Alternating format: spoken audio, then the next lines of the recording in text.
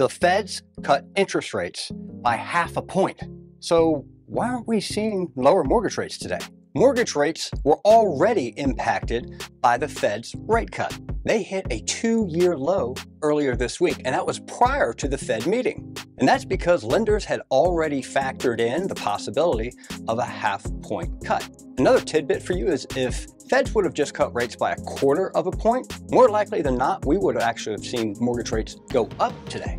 So why is that? When the Federal Reserve cuts interest rates, it doesn't directly cause mortgage rates to drop, and that's because the two rates are influenced by different factors. The Federal Reserve controls the federal funds rate. That's the interest rate that banks charge each other for overnight loans. It's the same interest rate that controls short-term loans, such as auto loans and credit cards. But mortgage rates, they're based on long-term interest rates. And those are influenced by the broader bond market fluctuations, as well as inflation expectations. Also, mortgage rates are highly sensitive to inflation. When inflation is expected to rise, lenders seek higher rates to compensate for the decreasing value of money over time.